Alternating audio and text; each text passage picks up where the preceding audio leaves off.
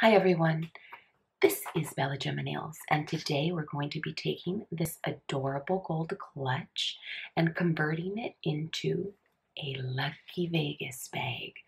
So I wanted to create a lucky bag for my upcoming trip to Vegas, and I don't know if any of you are superstitious. I'm really not, but I still wanted a lucky bag to try my hand at some gambling. And I saw this bag and I thought it was perfect for my ensemble, number one.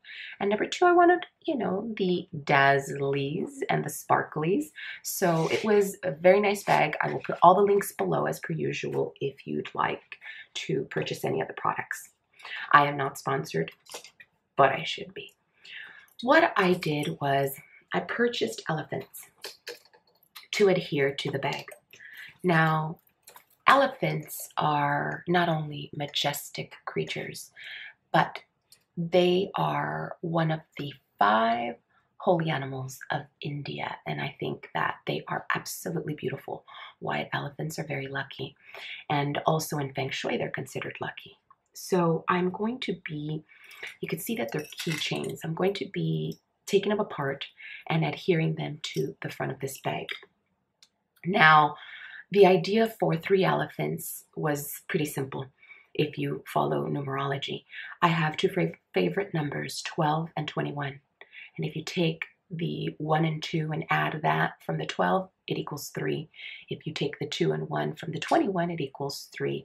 And so that's how I decided to purchase 3 elephants for this design, because they represent my lucky and favorite numbers. Now, what you're going to be doing is you want to make sure that the bag is stuffed and leveled, as I've explained time and time again. So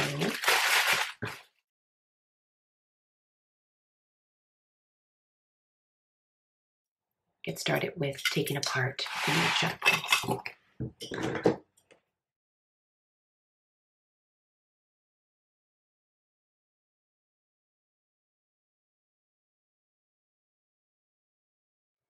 It's going to be a bit challenging to adhere these keychains because they are perforated in the back. You can see they're hollow. So you're going to have to trace the parts that aren't so that you can get glue, enough glue to adhere to the bag.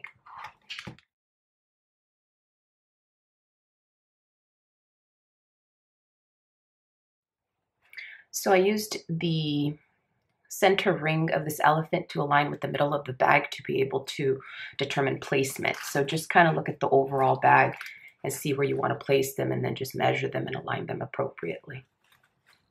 This one here is domed, so it might be a little more difficult to adhere, but as long as you put the glue and you press it on here and place something heavy like a book, you won't have a problem with it sticking.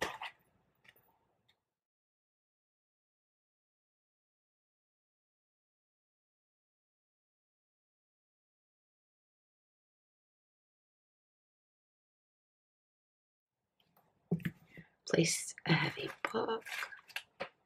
Make sure they don't shift. And let dry. So here is the finished product, and you could see how beautiful it turned out. You would never think that this bag was cheaper than dirt online, and it just looks so unique and so pretty and so sparkly.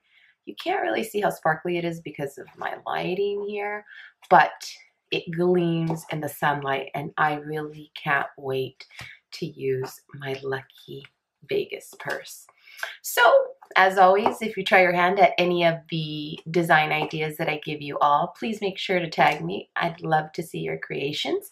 And if you like this video, give it a thumbs up. If you don't like this video, give it a thumbs up.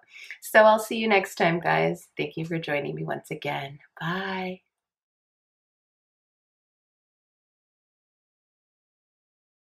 Okay, so I wanted to put the finishing touches on this bag.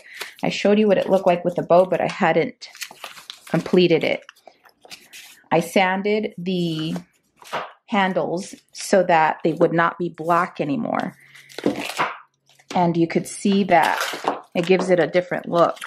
Now that you've taken off the tape You can see how pretty the contrast looks between the gold and the wood handles.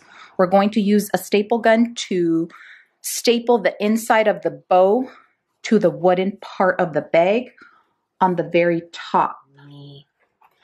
So I wanted to show you all what I did in the end with this handbag. I sanded the entire handle.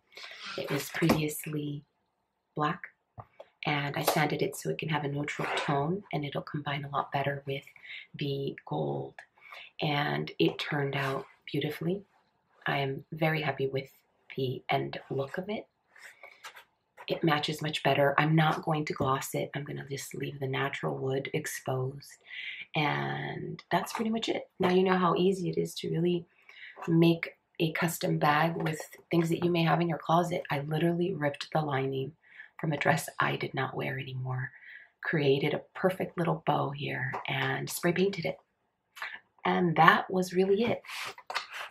I did use a stapler or a staple gun to adhere the actual bow on the top of the wood, and I glued the bottom part of the bow to the bag with just a tiny bit of E6000, and that's it. You're good to go.